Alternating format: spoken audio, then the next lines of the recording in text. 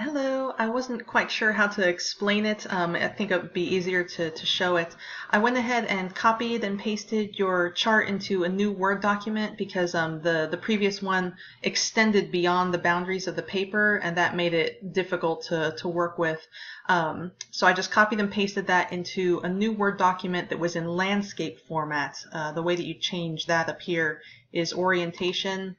And when you select orientation, you can change it to landscape, and that gave me more space on the sides to kind of bring these sides in a little bit more.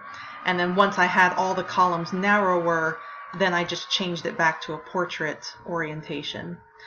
After that, once you have everything all visible on the screen, then the way that you would insert a column is to kind of hover over this. If it doesn't work at first, then like click on a nearby cell, and then you can have that little plus sign pop up. So if you click on that plus sign, you'll get a new column there.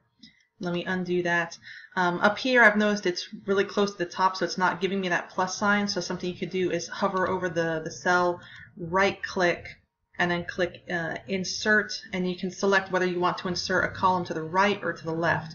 So if I want to insert a column to the left, I'll do that, and it'll show up there.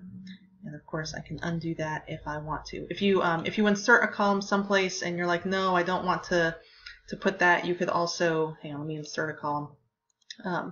You could also select delete column. So, and then you can just move them around like this to make them narrower or wider or whatever you want. Let me know if that answers your question. If not, we will talk some more. All right, thanks.